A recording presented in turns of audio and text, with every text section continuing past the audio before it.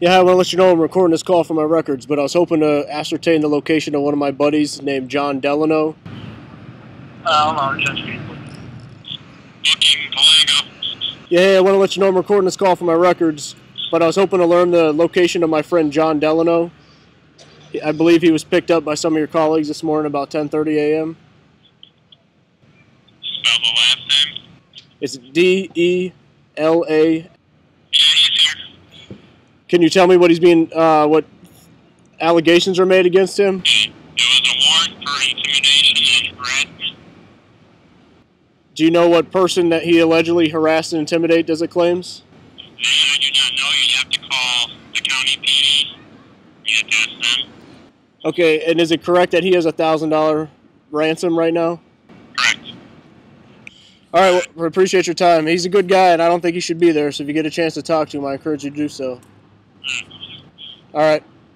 Take care. Yeah, I just want to let you know I'm recording this call for my records, but is this the outfit that goes out and picks people up for warrants? So what'd you say? I'm wondering if this is the... I had a friend today who was picked up at around 10:30 this morning by some Lake County Sheriff's employees, and I was wondering if this was the outfit that they worked at.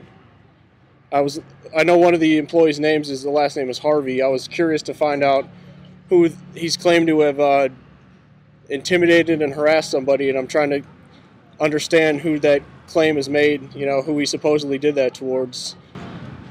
Oh, wow. I'll try to see that booking. You can see if this person's incarcerated, okay? They are. I just got off the phone with booking, and they encouraged me to call the police, and I just figured since y'all do warrants, you would have some information. Do you know who you spoke with in booking, sir? I do not offhand. It was just a few minutes ago. And what did booking officer tell you? He told me that my friend was there, that he had 2 threats levied at him, harassment and intimidation, that he's not sure if he might be arraigned tomorrow, and he did not know like who said that he had you know, been guilty of those things. So that's again essentially what I'm trying to ascertain. Who the victim was and said? Exactly. We wouldn't have that information here, sir. So you guys just... Call the court. Okay, so someone was just given a warrant, a piece of paper that said go snatch this guy up, and you weren't sure what it was for. I'm sorry? I said so someone was given a piece of paper that said go and snatch this guy up, but there was no reason known why. It was just, I mean, no expanded upon text is what I'm saying. No what? I'm sorry? No expanded upon text, like no justification for the claims made. You know, it said that he did, you know, he was to be picked up for harassment and intimidation, and I'm just trying to make clear, I'm just asking to make clear, does that mean that some of your colleagues were then just given a piece of paper that said go snatch this guy up because he's harassed and intimidated, but there was no other info that they acted on? What's the gentleman's last name?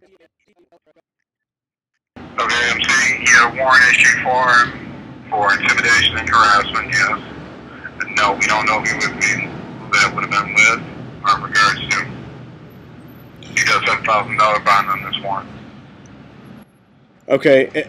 From your previous experiences, have you ever seen those kind of claims, harassment and intimidation, be applied, coming from somebody like one of your colleagues or somebody employed as a police officer? I couldn't tell you, sir. I don't know who this came from. You have to wait until he goes before court or pay the bond for him. Okay. And you would have to go to court and be able to find out who had made the claims against him. All right. Well, to me it just seems odd. There's a guy sitting in a cage and he doesn't know who the claimed victim is, but I guess that's why I'm calling out of concern for him, but I appreciate your time. Okay. All right, take care.